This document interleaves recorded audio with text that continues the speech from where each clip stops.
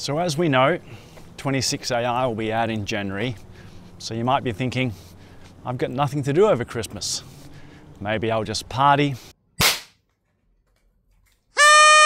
Maybe I'll just crash out for a few weeks.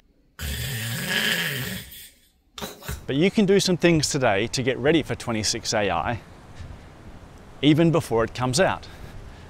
Download the free version, install it on a local machine, and then set partition extent sizing to small, so everything's going to be small extents.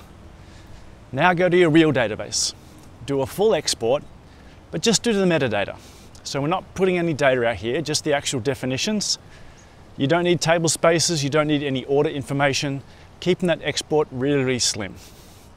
Then go to your free version of 26AI and run an import.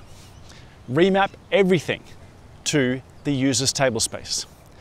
This will let you put a full-size database, cut down to its minimal size, into your free database. Why would you do this?